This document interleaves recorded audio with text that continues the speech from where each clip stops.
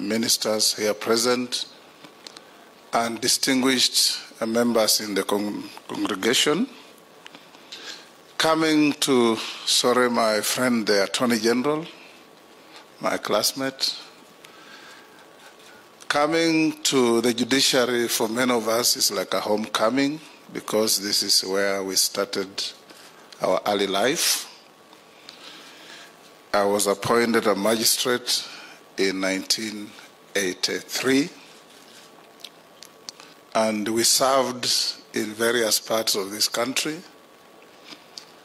I didn't last long in the judiciary, and I left to go to practice. I'm saying this, Your Excellency, because as late as the early 80s, access to justice in this country was a very difficult issue. I remember in late 1983, I was hired by a sitting MP then to go to Mandera to represent his constituent. Going to Mandera took me 2 days by road, and I appeared in a court presided over by a DC who had no knowledge of any law. And as I was cross-examining a witness, he cut me short and said, "Wakili, maliza haraka tufunge huyu mtu twende." That is how far Kenyans have come to now access modern processes of getting justice. So we come here today, Lady Chief Justice and the judiciary as a whole, to celebrate your week and to receive your report and place it before the House of Parliament, where it will be debated, and the other arm of government that I lead will pass some judgment on your report, on your performance, and that is how interdependent we must be. Today, as we celebrate this great day, I want to encourage the judiciary to remain studiously independent.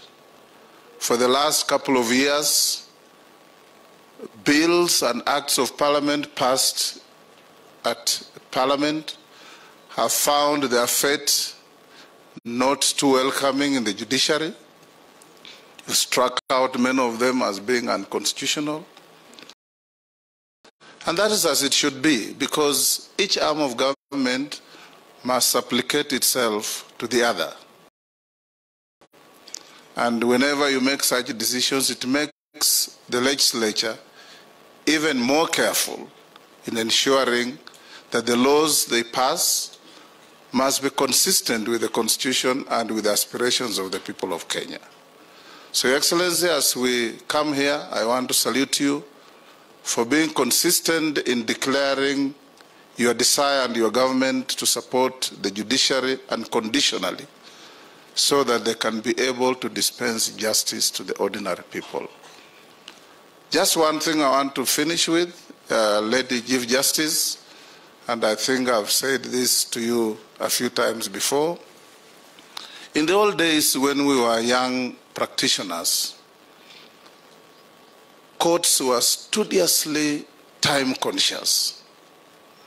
9 o'clock, if a lawyer or his client were not in court, the judges, the magistrates were seated there, and they would take a very dim view of a lawyer who comes late or a litigant who comes late.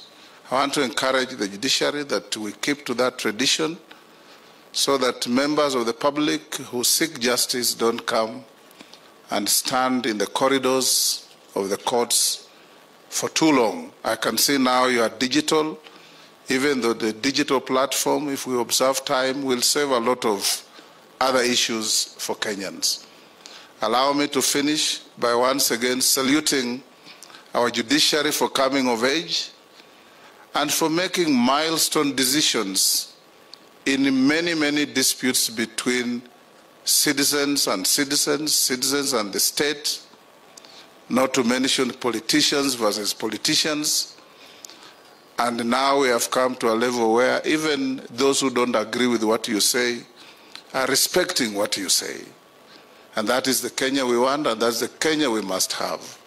Thank you, and may God help the judiciary continue being the true defender of the interests of the weak and the mighty at the same level, because that's where society must be. Thank you.